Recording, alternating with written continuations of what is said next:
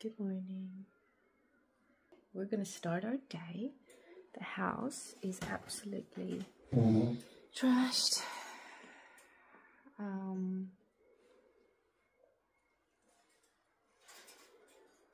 I had managed to keep the house in pretty good condition for most of the week, and then some days just the ball just drops and I can't stand top of everything. Look at this poop explosion from last night. I need to get a bigger bin to last the night. Homework seems to work a bit better in the mornings these days than the afternoons when we're tired. Cat always prefers shower water to her own water.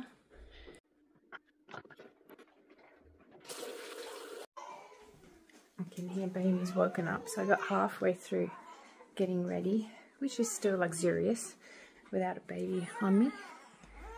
Okay. Hello.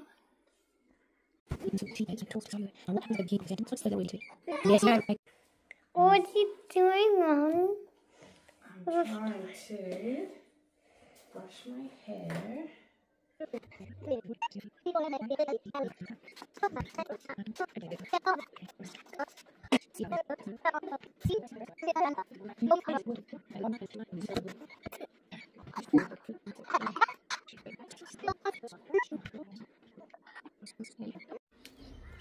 Beautiful day today. What do we got today? Mandarin, carrot, beans, cookies, and we've got marmalade on the bread today. She alternates between marmalade and Vegemite.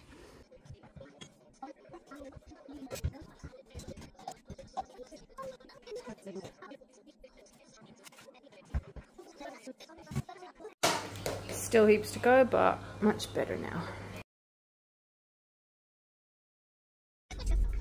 17 past 8, we've got 8 minutes before the first bell rings. Do you think we're going to make it on time? Yeah?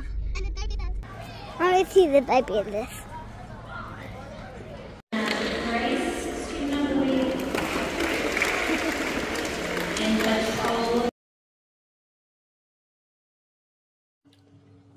I'm eating muesli that I'm pouring on top of a little tub of yogurt. Are you gonna do another smile for the camera? You gonna do one more? Do a little smile?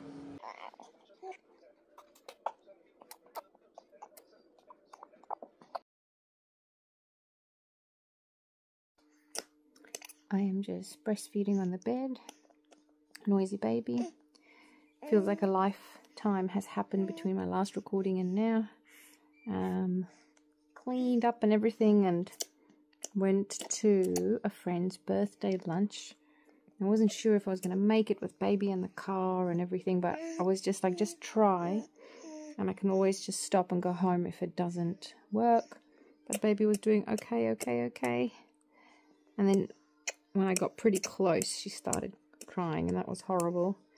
But made it a lot of the way fine. So we went. I was quite stressed about the ride back. But she was fine. I'm learning some tricks. No, I can't even call it tricks. It's just, it worked today. It might not work tomorrow.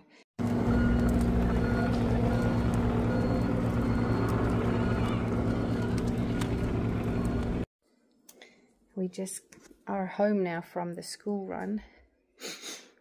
I'm going to try and talk through this without getting choked up. That's not going to work. Baby just had a very horrible car trip. You know, it's one thing for a baby to cry in the car seat, but this was so bad. The cries turned into screaming, and the screaming turned into this, like, it sounded like she was drowning, this wet gargling in her throat. And that combined with the screaming, she couldn't catch her breath. It just sounded like she was literally like choking, and there was nowhere to pull over. I can see. I just pulled a little string. That one's so big. Just pulled it through. It's around 6 p.m. We've been eating and just feeding baby. Baby's fussiness has increased. It's time to get Penny through the bath and into pajamas and teeth brushed and into bed. Cold first, Then hot. then hot. She's learning how to run the bath herself. Let's see how we can manage nighttime routine with both. Off to make yet another marmalade toast. She doesn't normally request it this much.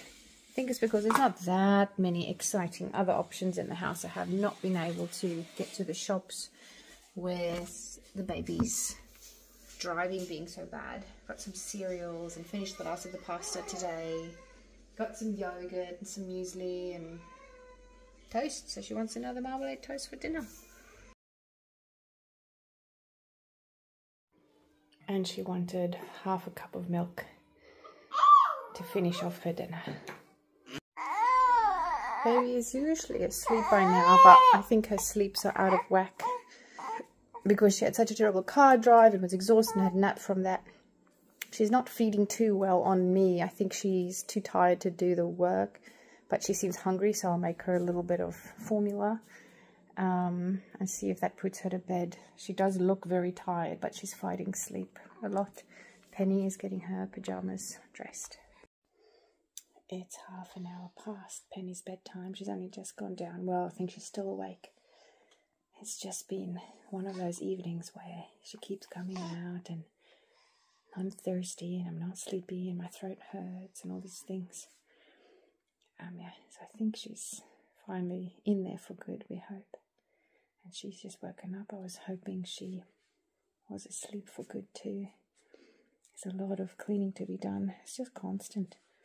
Even though I try to stay on top of everything, it's one step forward, 10 steps back. Look at my hair. What is going on? From rough playing with Penny. It is 8:30. I've been resettling Annabelle. And I've just been catching up on my phone, talking to my mum and Jason, who passed his Red Man test today. He's got another exam tomorrow, the poor guy, and he's got a blistering headache. As tough as my season is, he's got a real tough season up there in Toowoomba as well. I've just been catching up on my phone quickly because I know Jason needs to go to bed soon. So now that I'm all caught up with messages and my phone, I'm getting lots of good advice from my mum about Annabelle and the car seats. I'm feeling really a bit, what's the word, forlorn, disheartened, hopeless. Sounds dramatic, but I just don't see a solution to the baby problem in the car. I don't see a solution, and it's a bad problem. I think I should pray and give it up to God and expand my faith and somehow just trust. Somehow, even though I can't see a solution, God is going to help me. Good morning. This will be my last video, 24 hours later.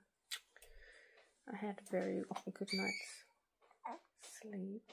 She only woke up twice, and the first time she resettled. The second time, 2-hour wake window. Still very good compared to what it's been. Well, we're gonna go get ready for the costume parade. Gonna make some breakfast and spend some time with the Lord. Bye-bye. Bye.